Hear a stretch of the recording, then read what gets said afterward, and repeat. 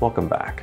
Now I'm calling this one the Carnival Quadrant, just because of that quadrant dial, and I've already showed it off a few times before. It's actually the third of those 4 Aliexpress watches with Miyota movements, and if you're not really sure what I'm talking about, I'll have a few links down below so you can catch up. When I've run across Carnival watches on Aliexpress in the past, typically they're just tritium-based dials, and they all really sort of look the same. So it's nice to see that Carnival is expanding their lineup, and this one definitely looks different than their other watches. In fact, I'm not sure I've seen one quite like it on Aliexpress before. To me, it just has a real retro vibe to it, partially due to its simple dial, and in large part due to its tall domed mineral crystal. And I do want to warn you before we really get into it that this is one of the hardest watches I've had to film. The domed crystal as well as its shiny black dial just make this thing really reflective. And those hands are just really thin, flat, and metallic. So just bear that in mind as we really start off with the dimensions. So first off, the watch is listed as being 42 millimeters wide, and it's exactly that, with this very, very rounded case. The crown isn't very big, so with the crown it's only 44 millimeters, and lug to lug is just 47.5. So overall it's a very wearable size. Yet while I have no problem with a watch being 42 millimeters, here I think it's actually a mistake for a variety of reasons I'll get into. I think they would have been much better off if they had stuck to 40 millimeters. Now thickness is 13 millimeters, which really isn't too bad considering you have a nice domed crystal. Although it is worth pointing out that the Orient Bambino also has a very nice domed crystal, and its thickness is under 12 millimeters, at least for some versions of the Bambino. The watch is also pretty lightweight at just 67 grams, and at that weight you barely notice you're actually wearing anything. Strap width is 20 millimeters, so you're going to have lots of options and you'll see some of them here. But it only has a water resistance of 30 meters, which to be honest is really kind of normal for a watch from AliExpress. I think we would all prefer more, but it's not really bad considering it's just a casual style watch. And price is usually around $80, give or take. The case is listed as stainless, but it doesn't really list the grade of stainless used. And as I said, this is a very, very rounded case. Not just from looking at it from the top, but also from the side, as it's a very bowl-like case. It's very polished and actually reminds me a lot of the Guanshin Nomos homage, as well as a few of the Star King watches. Which also means that this is most likely a top-loaded case for those that actually like to tinker with these things. Now, one advantage of this case shape is that I do think it tends to wear smaller than it actually is, as the point of contact with your wrist is smaller than the top as it tapers down. And in some ways, the case here is also my first real negative towards this watch, in that out of those 4 Miyotas that I got, I think this one has the cheapest feeling case, and is more similar to some other watches in the $40 to $60 range. Now, really this is only $20 more, so it's not really that big a deal. And the dial here is much nicer than those other watches, so it does kind of make up for it. Now, that's not to say that this case or the finish of it is bad for the price. It's just that I'm not really impressed with it. One of the other things I don't like on this case shape, and it's apparent on the other watches with similar case shapes as well, is how the crown just sticks out and sticks away from the case, at least when looking from the bottom. Now, this does make the crown really easy to wind, but I think it does kind of get in the way of the overall case.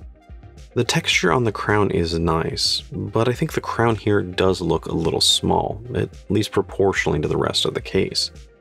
Now on the rear we do have an exhibition case back, and it's a little interesting here. And before anyone asks, I really have no idea what IWE means.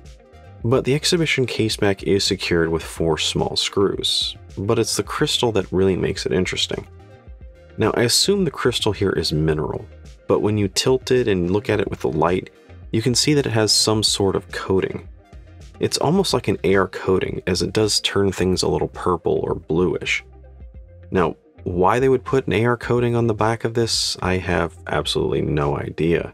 Although if it actually is an AR coating, then they really should have saved that for the front crystal, as that domed crystal combined with that black dial just really reflects everything. Now, that said, the domed crystal is really nice looking, and I think it really lends to the retro feel of this watch overall. And I think it actually extends maybe about 3 millimeters above that clean bezel. And as you'd expect, the crystal is mineral, and that's really expected at this price. Domed sapphire would be nicer, but I think that would almost double the price here. Which all leads us to the dial, and I think the dial here looks really great with that domed crystal.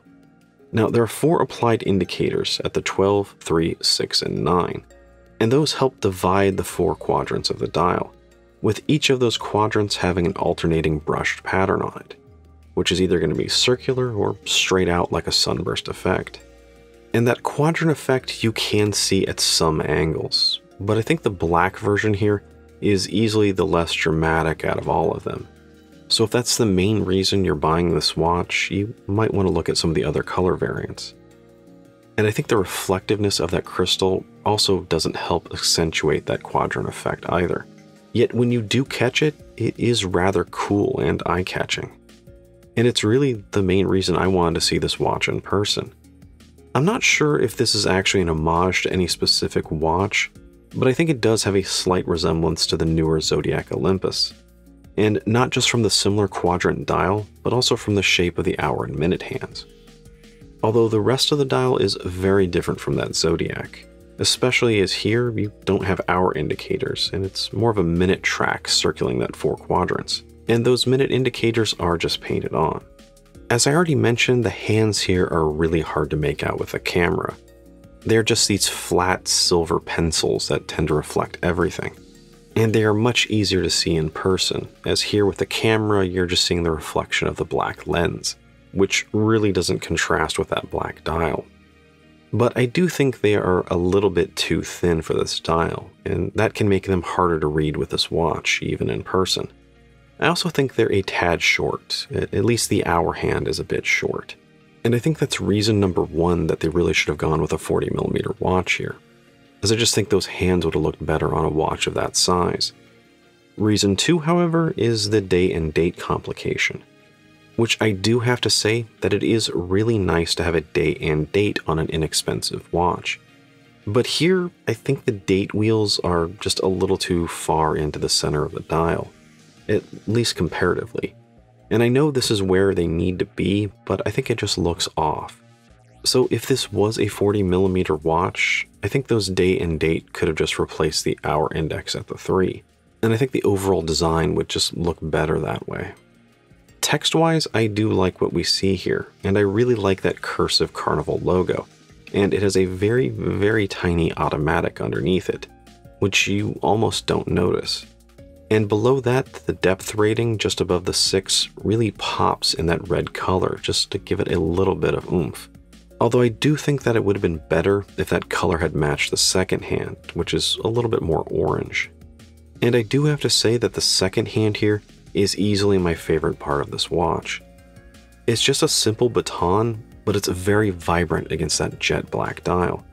And I really just love the way it looks as it sweeps that dial. But unfortunately, it does have an occasional stutter from the Miyota stutter effect, which is really reason number 3 I think they should have stuck with a 40mm watch. The wider the dial, then the longer the second hand, and the longer the second hand, and the more likely you are to have a little bit of a stutter with a Miyota 8200 series movement.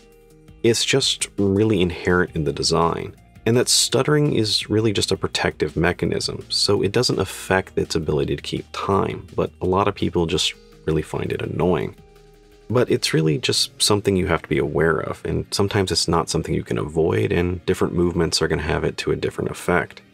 So I think if they really wanted to stick with a 42mm watch, then they really should have gone with a Seiko movement, and just avoided the issue entirely. Now, as for the design as a whole, well, I really like it. It's got this retro casual feel, and I don't really think it's a direct homage to anything. Yet it does share a few similarities to other watches, but even then it does have a nice unique feel to it. And again, I really want to stress that casual look is a real positive here. When it comes to watches on Aliexpress, and especially those with Miyota or Seiko movements, there are just far too many dress watches. So it's really nice to see something different. Yet at the same time, I think the overall design would look better just a little smaller at 40mm, and this is my last 40mm point for those getting annoyed with it. While I do like that quadrant dial effect here, at least when you can actually see it with the black, I still think there is a lot of empty black space, and perhaps too much empty black space here. Now, as I've said before, movement-wise we do have a Miyota, and I believe it's a Miyota 8205, and it's actually the more decorated gold version. But unfortunately, the 8205 is not one of the Miyota movements that's being upgraded with hacking. But otherwise, it's a good workhorse movement. It's got a standard beat rate, hand winding, and around 40-hour power reserve. And as always, accuracy really is luck of the draw, and this particular one is running okay at just about 9 seconds a day fast. It really could be worse, but overall it's not too bad. Which finally leads us to the strap, which is actually pretty good for the price. I was really expecting the typical alligator style leather strap, but here it's just this nice, smooth, simple black strap. It has a signed buckle and has some nice padding near the watch itself. The leather itself just has this really nice, soft, smooth feel to it. And I think overall, the watch wears okay with that strap. Now, while I think the watch does give a nice presence, and I really love that orange second hand as it sweeps, I do think the watch here does look and wears a bit tall. And I really wish they could have just shaved off a millimeter or so, but even with that, it is still quite manageable. And as I said before, the tapering of the case does make it feel a little smaller than it is. So that, combined with the 47.5mm lug-to-lug, I would say that this wears a little, but not a whole lot smaller than a 42mm. Either way, I think the Carnival here does have a good look, and it's a look that I think would appeal to many, which really explains that even though this watch came in third place out of those four, I've still had a lot of requests to finish this review as soon as I possibly could. So overall I do like the design, but I do think the watch could be much better than it actually is, and I think most of my issues really stem from that 42mm width. I think if they'd kept it to 40, that'd be much more ideal with what they were trying to do. Yet while I do like it, at least for what it is, I wouldn't say I'm in love with it.